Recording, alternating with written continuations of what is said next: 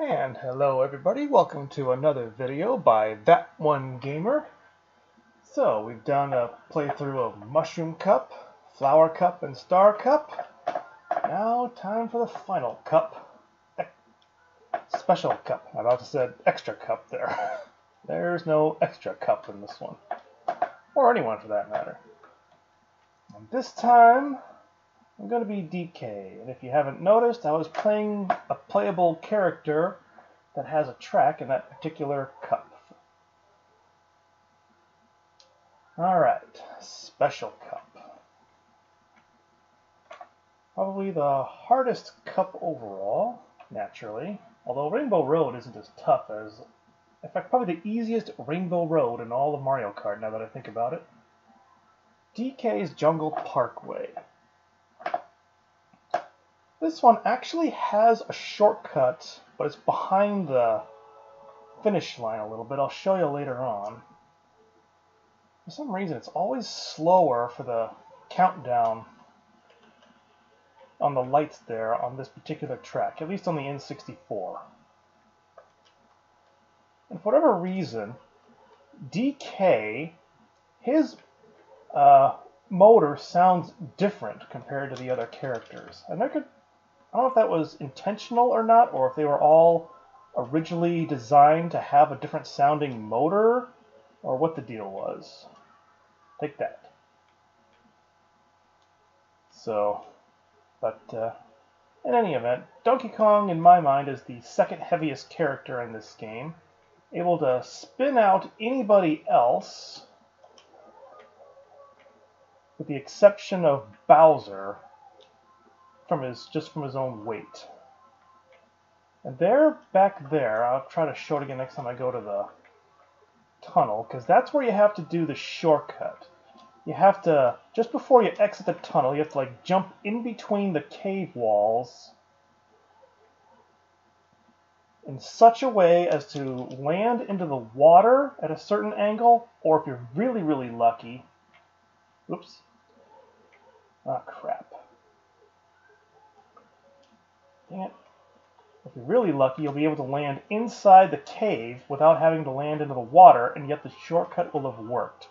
This mode here, as I mentioned before, lightning bolt in second place, is very helpful in determining if you actually got the shortcut or not after you made the attempt.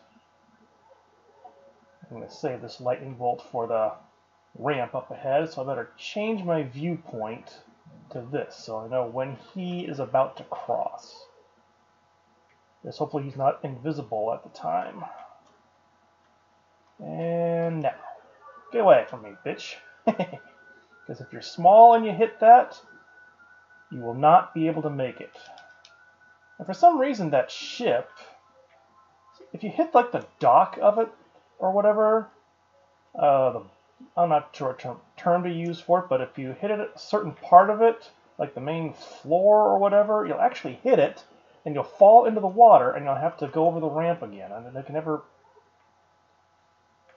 understand how the physics work there. Go away from me. Alright, so you would jump that part right there on the left. So. But it's really hard to do, and it takes a lot of practice just to get it once, and even more practice to try to do it consistently. And I can tell you, I cannot do it consistently. So, I believe I did create a video of actually how to do the shortcut, so you can check out my prior videos on that. And I also forgot to mention that I did make a prior video of where all the shortcuts are in Wario Stadium. Because I found like 4 of them. Actually, one of them my cousin found. It was the one with the jumping the arrows just after that big dip downward. It was like the 3rd possible shortcut of the 4. Yoshi Valley, there's like 2 shortcuts, but one of them requires a lot of practice, which involves somehow like jumping into the canyon from the start line, and then jumping over the canyon in the start line and hitting it such a way so that you advance a lap or so.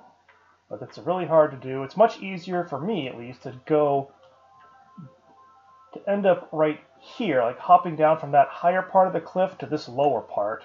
But that even itself takes a lot of practice, especially in 150cc. And in case you haven't noticed, all the icons are question marks because the game is confused enough that it doesn't know who's in first. You can actually tell if you're in first, obviously there, when I cross the finish line, it reached the top left corner there. Also on this view, if you're in first, then your icon will be flashing. Otherwise, if it's not flashing, it'll be somewhere else. Oof, that was close. Oof. I don't need that red shell. I'm in first place, and I got 3 green shells. And I have 2 green shells. Oof. And run into that egg, and you get squished. Just somewhat of a leisurely drive here, although it looks like someone is catching up to me. Someone put a fake item way over there. Is Toad right behind me? Is that you, Toad? Where'd you go, Toad? You coming after me? Okay, I like to take this path of all the paths in this track because it's pretty short, maybe not the absolute shortest, but it's very easy to avoid all the necessary obstacles. From the... Oh, it's Yoshi. Go away. And fire. Haha, oops. I meant to hold that. Well, thankfully it didn't cost me anything. And then it'll reveal who was where once you cross the finish line. This game on up. I don't know if I mentioned this before, but this game on up, the people, wherever they finish from the time you cross the finish line, is where the game says that's where they finished, even though it's possible where that is absolutely not the case. It's really frustrating to me. I really wish in future versions they would wait 10 to 15 seconds after you cross the finish line for all the other players to cross the finish line from there. That way it's a better accuracy as to who finished what place. Banshee Boardwalk. Basically a ghost track from first Mario Kart. This one has a lot of tricky 90-degree or even sharper turns than that. Okay. Go away, Yoshi. Oh, hi, Wario. And I fall. Let's see if I can catch up. You want to hold the A button about a split second before your tires hit the ground, that we can get a slight boost acceleration. Go away, Bowser. It's a bit harder on the ice courses when you fall into the water because there's a split second delay. Oh, there we go again. I might have to do this track twice. I like how you have unlimited continues, at least in this game, compared to the first one where there was limited. Dang it. Oh, lightning bolt. Triple mushrooms is not what I wanted.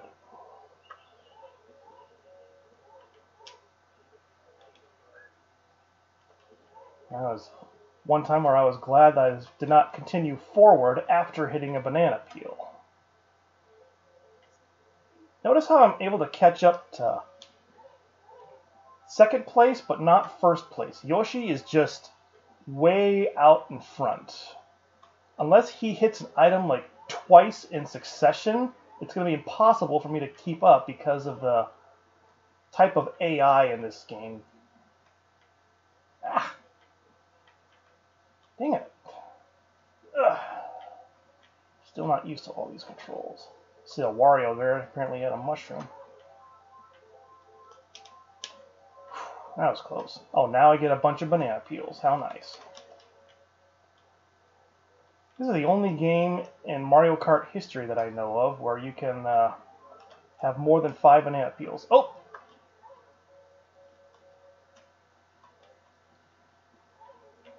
Oh, I snuck behind him and barely took first place. Holy crap, I can't believe I came back to get first. Ooh. I got lucky. Oh, Yoshi managed to hit something, allowing me to catch up, even though with triple red shells. I don't know what happened. Like, I hit one item, I saw that. Maybe my second shell hit the barrier, guardrail. I might have to see what the heck happened there. But, yeah. Alright. I got first place again. Alright, now it doesn't matter. As long as I get fourth or higher, I win. Now this one, you can... Obviously, the big shortcut is to hop over this big downward hill here to the left and land over there on that track. Although it takes tremendous accuracy to do, and depending on what speed you are, also changes how far you're going to travel. Because I believe it is physically impossible to land on the other side in 50cc, but I could be wrong there. See if I can do a banana peel trick. Ooh! I did it. You see where Yoshi got spun out there, there's a possibility someone else will hit that same banana peel.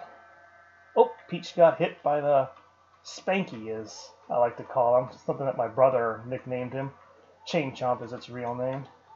On this curve here, if you keep doing this drifting technique where you get a speed boost, because you are able to see the AI, you'll be able to actually gain some distance from them, or catch up to them if you're behind.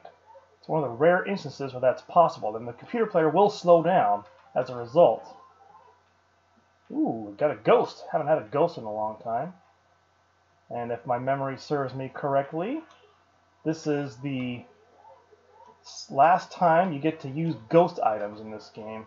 You become invisible but also invincible at the same time. You just get no speed boost, and you can steal a random item. No, that's not quite accurate in this. You don't steal an item, you just get basically a bonus item sometimes. Hi, Wario. Oh, Yoshi came back. I always love the music of this one. It's like, I actually have this on my on my phone, actually, not my MP3 player. Very peaceful and calming, I believe. There's one of those rainbow circle things from Mario Kart, or Super Mario 64. There we go, that's what I was trying to say. Ooh, a bunch of banana peels.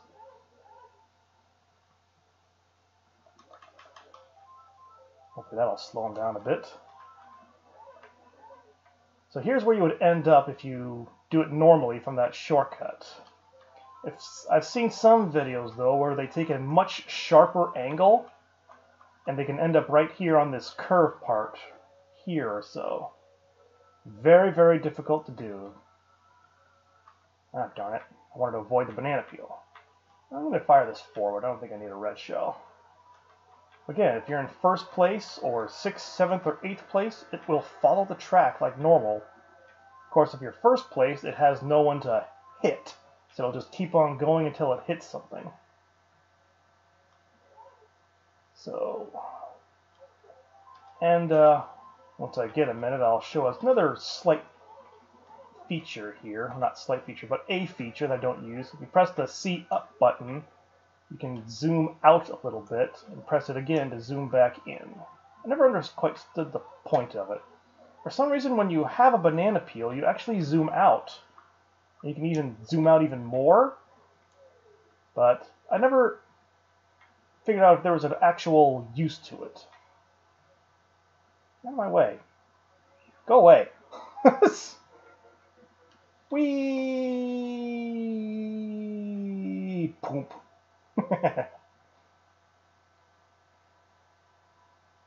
Alright, one more lap. Of course, in the Mario Kart 8 version, this one long lap is broken up into 3 sections. So it's not make it so frickin' long to play. Sometimes I don't mind, sometimes I do, with how long or short it is. Ha ha ha. Because I was in 2nd place when the item stopped, I got triple red shells. I'll just hang on to it because he's probably just going to catch up to me, and I'd have to hit him again one more time to prevent him from passing me at the finish line. Oh, there's me! Oh, Toad got hit by a Chomp Chomp, or maybe got hit by a fake item. You can also notice sometimes they'll hit like a fake item or chain chomp, but their character icon will only go up for a little bit and pause, as opposed to like shaking up and down 3 or 4 times. And that's another cheap AI thing. It's really, really annoying. It's really to the unfair advantage to the AI as a result. Uh-oh. Oh, hey, boys.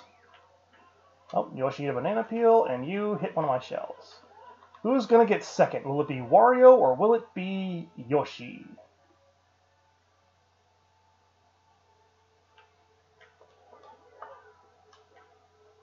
And it's going to be Wario.